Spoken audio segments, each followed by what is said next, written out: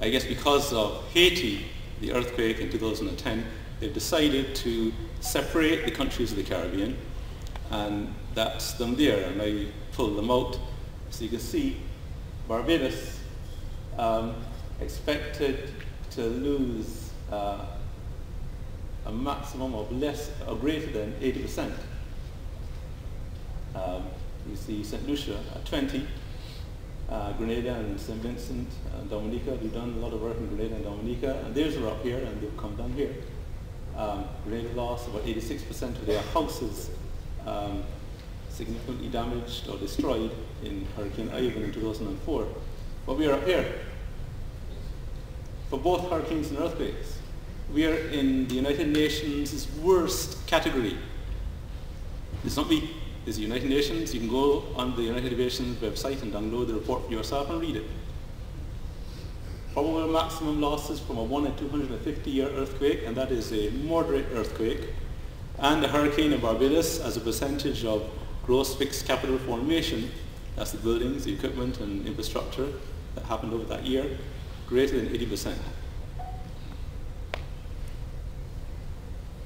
The UN agrees with the Prime Minister, who inspected houses after tropical storm light breeze Thomas, and he had to confess, not to the priest, to the nation, that he was flabbergasted at the fragility of the housing accommodation in Barbados.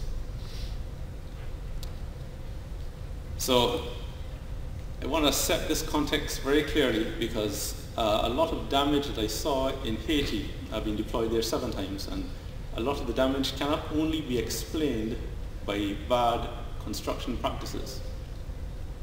So to give you an idea of the development of Caribbean earthquake design standards, in 1985 the Caribbean Uniform Building Code was published, and then I and many other engineers designed buildings according to that code.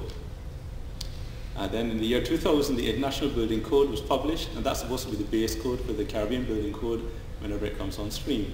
But we couldn't use it because we didn't have the values, we didn't have them. But the University of West Indies came up with the values in 2003. They came up with the seismic parameters so that we could now use it. And we did, I did, and many engineers did, and designed buildings all over the Caribbean. And then in the year 2011, the University of the West Indies' Seismic Research Center published updated peer-reviewed seismic parameters. So that's the old map, there's Barbados there. These are the new maps. And when these came out in 2003, there was a big fanfare, and they came to our engineer conferences and said, you can start using these, and we did. These came in very, let me use my words carefully, stealthily. They sneaked them in, no fanfare, up to last year, after last month, because the college, engineers send their calculations to the college, we review them and say yes, they're good, or no, you've got to upgrade them a bit more. And up to last month, engineers are still using these old values. So these are from the University of West Indies Seismic Research Unit, and they changed their name to the Seismic Research Center, and we came up with these peer-reviewed ones. Now, why is this important? Because engineers want to know, what is this base shear? Because the base shear is what we design, it is our earthquake forces. And it's a percentage of the weight of the building. It's very important because, as you see, we need to know what that base shear is because it shuttles out the bottom. So we need to design at least the bottom and going up for this base shear so that the building doesn't collapse. And as I said, it's a percentage of the weight. So anyone can calculate this weight. Primary school students can calculate the weight. It's just the weight of the beams and columns and slabs and fixed furniture. So for essential building, I did some calculations for a 3-story building on rock. For essential buildings like hospitals and police stations, it came up to 8% if you use cubic. Before cubic, there used to be a rule of thumb, use 10%. 10% you're safe. And then the Seismic Research Unit said, use too much steel, use 5. They didn't actually say 5. They gave parameters, and you do the calculations, it comes up to 5%. But what we should be using, which is the peer-reviewed stuff, is 22%. We should be using 22%. And if it's public buildings, then it comes under 6% if you're using cubic, 4% if you're using the old values, and then what we should be using is 18%. So a rough rule of thumb should really be 25%, a quarter of the weight of the building. So engineers, we design for the maximum considered earthquake, and that's expected to result in substantial damage and costly damage to the structure, but the building should not collapse. It's analogous to a major car collision. The car absorbs the energy, but the people survive. The car absorbs the energy, but the people survive. So I went to Haiti, and that's pretty much the closest I can find to what we design. We design it so that this happens. When we design for earthquakes, we expect this to happen. The building is damaged beyond repair, but the people can escape safely. So this is where we should be, and we're not even close to this. We designed all the way down here. So myself as well, on behalf of engineers around the Caribbean, I am sorry. I am very sorry. I used to say, if there's a hurricane, why go into your house? Why leave your building that the engineers designed and go into your house that they didn't design? Stay in your commercial building. Stay in the building. Don't leave and go home to your less than strong building. But no, I can't say that for earthquakes. I can't say that at all. So this is Haiti, and the people are still under there. This is the base shear would have impacted here, but we have this grill, this gate, and that stiffened this, and therefore this was the next weak, this is the weaker link, and therefore it dropped, and the people are still under there. People are still under there. There's a school, and the skulls were all crushed, because they're just children. We need to use strong materials. So if you have a load applied to a frame, flexible materials like wood, they will bend. Brittle materials like concrete will break, and therefore we want to reduce the amount of deformation. We don't want this to happen, so we select strong materials. Even if you have strong materials, if you don't connect them properly, they separate during high winds. Even if you have strong materials, when the wind comes, if the connections aren't strong, they blow away. So we want to make sure you have a roof sheeting. 0.5 millimeters is the minimum. 0.5 millimeters is the minimum thickness for roof sheeting.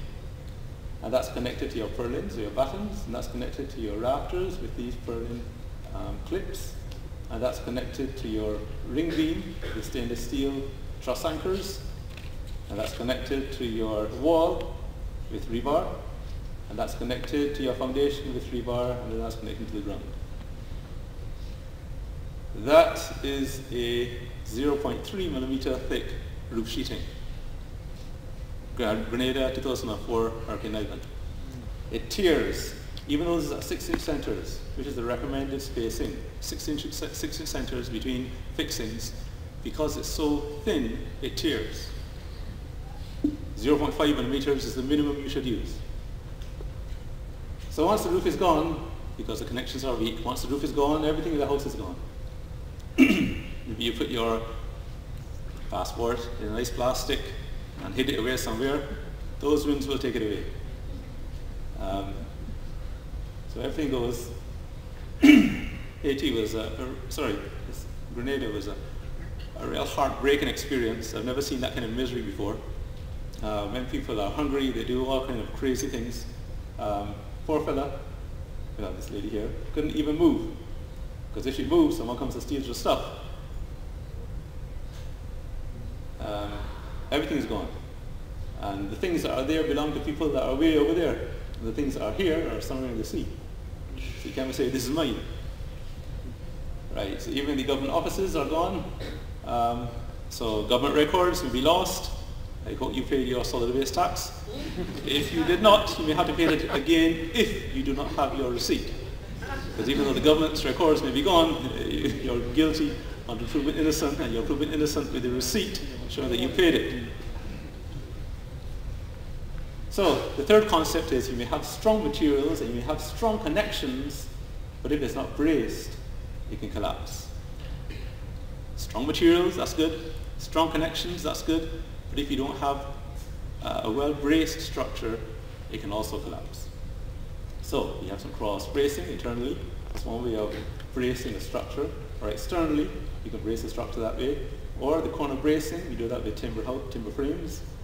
Or you fix the base. And the most economical method for bracing a house is to use shear walls. So inadequate shear walls is usually the main problem that we have around the Caribbean. Inadequate shear walls. This is really a design error. The error is made by architects and draftsmen. Generally.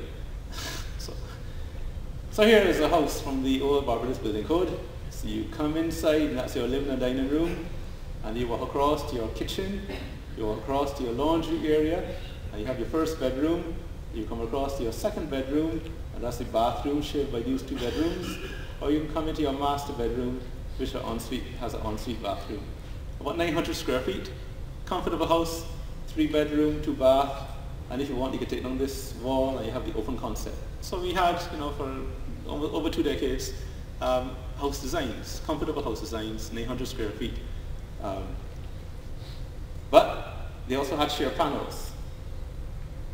Shear panels. And these shear panels or shear walls, they must be 10 feet long to resist the shaking in this direction, and in this direction 10 feet long or 10 feet long, and if you can't get 10 feet because of the geometry, because there are windows or doors in the way, you're allowed to have 2 6.5 feet shear walls. You have that, it should survive. You should live, and your children. So that's it there, the shear panels. It's just like any other wall, you just need 10 feet. Or if you can't get 10 feet, have 2 6.5 feet. That's it. Simple. It costs nothing to do. Just rub out the line on the paper and have your shear wall. It costs the contractor no additional money. It costs the designer no additional money. It costs the homeowner no additional money. It costs no one no additional money. It's free. But you can look in vain over the past 20 years for a house in Barbados with shear walls. You may find 4. Of all the thousands that have been built, you may find 4 that have shear walls. Why? Here's a fellow now. He could have had a shear wall, but he didn't. Why? Because he decided to build a room for his car. It's a strange thing that we do in the Caribbean. We build rooms for our cars. So you say, where's the dog? He's outside. So you have the dog who we love and who loves you is outside in the rain, and the car is in the house.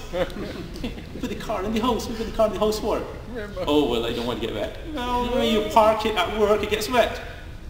Oh, you don't want the sun to go on it. Well, the sun shines on it when you're at work, when you have it in the car park.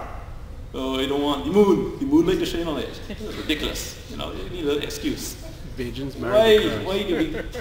we build a separate room in our house for a car? No, it's okay. If you have all the money to do it, go ahead and do it. If you have the money to do it, go ahead and do it. But don't complain about you don't have enough space and putting the car in the house. So why do we do this? Oh, we follow the Americans. They have their cars in their houses. Why? Because they have snow. It's cold. It's freezing. You can't start the car. So they need to put their cars in their houses. That's what they do. They build rooms in their house for their cars. And we decided to do the same thing. I said, you want to do it? No problem. And if the wife says do it, you must do it. I had to do it myself. You don't need to do it. You don't need to do it. But there's a shift. Hark. Assistance. Here we go. But there's your shear wall. So you made the house unsafe by doing this. Well, boy, if you live in something like this, if you live in something like this, do not leave here unless you know the Lord. Do not leave here. Do not leave here.